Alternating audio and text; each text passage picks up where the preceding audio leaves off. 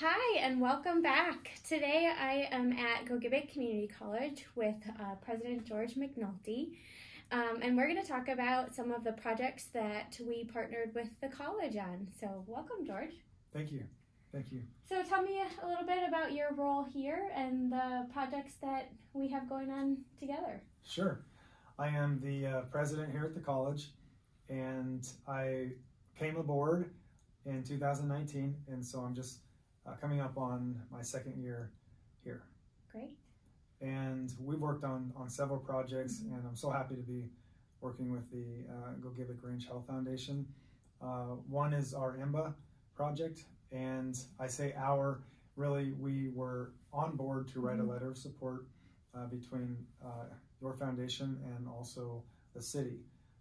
And to be a part of EMBA, to have the college be a part of that process with opening up some of our space in land and being able to create a plan that could be good for everyone in the future with mountain biking and things of that nature would be a wonderful advancement for both here and in the area. And then most recently we've been partnering on the restoration of the bridge project. And that is associated with a approximately 1.8 kilometer trail that was created back in the 80s.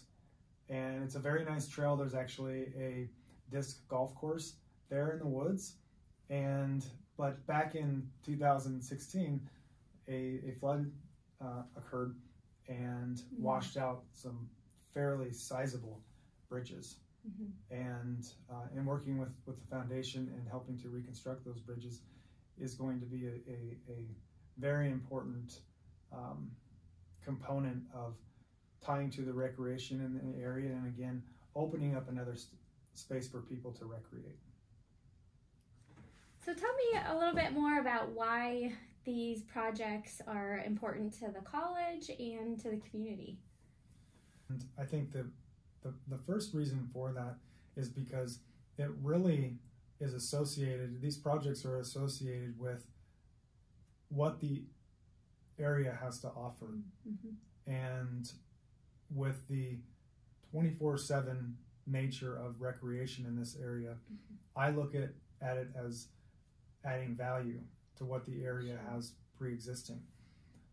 When we talk about the two projects more in detail, we can offer more opportunities for people to utilize not only our facilities, but also to make connections with those that are interested in the same things that we are.